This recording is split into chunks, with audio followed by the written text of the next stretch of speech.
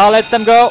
In race number 2, the Country Bred Division 4, very slow starter from Loveman. Quickest out of the gate is one more who takes the lead. A second position for Duang Nong Lek with Panfa on the outside.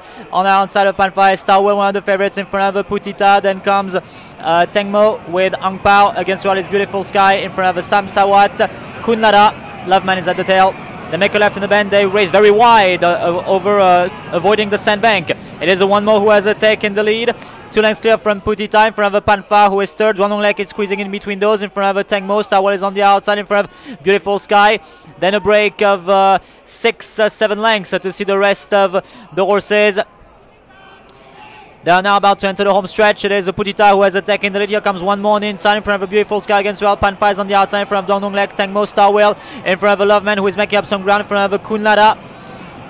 Ang Pao.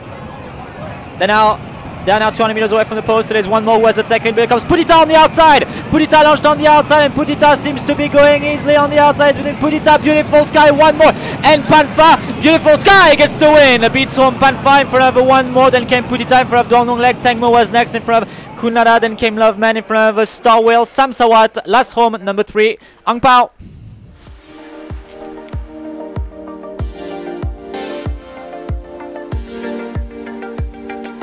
And it's Beautiful Sky who gets the win. Beautiful Sky win by a very thin margin. Being home, I think Panfa, Putita and one more.